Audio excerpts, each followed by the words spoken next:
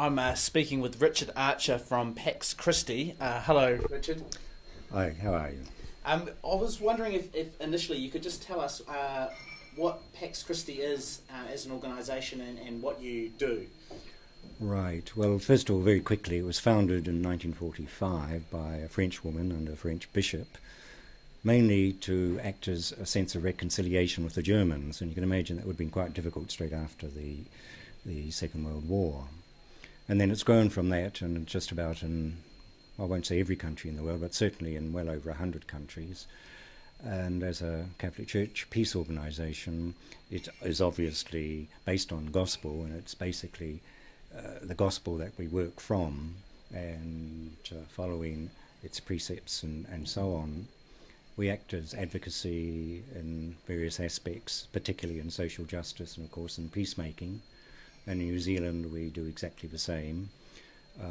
Our headquarters are up in Auckland, where we interact with all kinds of peace groups and interfaith groups and so on and so forth, and particularly with non-governmental organisations, civil society in various ways. We have a presence wherever justice, peace and development is of a concern. Excellent. Now, compared to some of the other speakers, you took a slightly more sort of philosophical approach and stepped back from what's immediately happening in Afghanistan at the moment, and even in the last sort of 9 years since New Zealand's been involved. You talked a bit about militarism, and I guess in a society where militarism is so imbued, as you say, in our society and culture, what are some of the ways that this can be sort of combated from your point of view? Right, where does one begin? As I mentioned, yes, militarism seems to be a part and parcel of who and what we are. And of course it goes deep into history, doesn't it? And where do we begin? We've got to begin somewhere, and in some ways lots of people are. All right, let's just simply go back again to Christ's teaching and the Beatitudes in particular.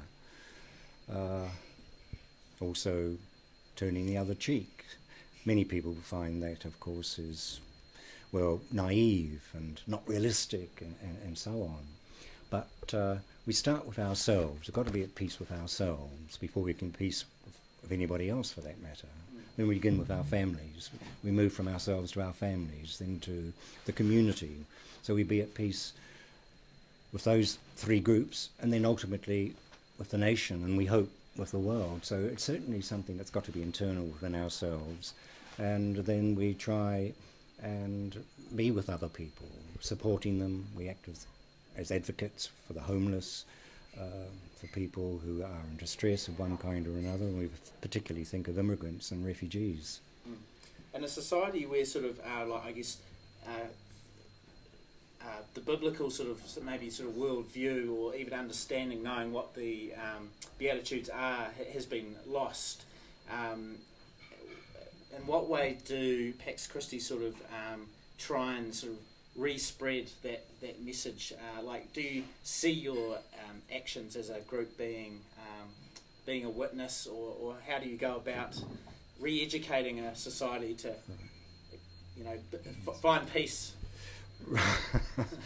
Well, peace, you'll find that it does exist, of course. It's there. Most of us want to be at peace. Most of us are at peace in many, many ways. We work, of course, through the children within our families and within the schools. We have, for instance, Pax Christi in Britain has produced a lot of material for use in schools, of peacemaking, of simple games, of games that are not necessarily competitive but still highly enjoyable. Simple things like that you don't need to win at everything, and if you do win, you win gracefully and rejoice with the person who might have lost, whatever. But that's at a very simplistic level, I suppose. Suggest that we necessarily be alongside, say, a Marxist who's protesting against some injustice. It's not just us Christians who, of course, promote justice and live, we hope, just lives. There are many other people too who do so, and so we often are seen alongside them. And of course, you're here tonight with sort of doing your bit for Pax Christi, and if people want to find out more, who should they go to?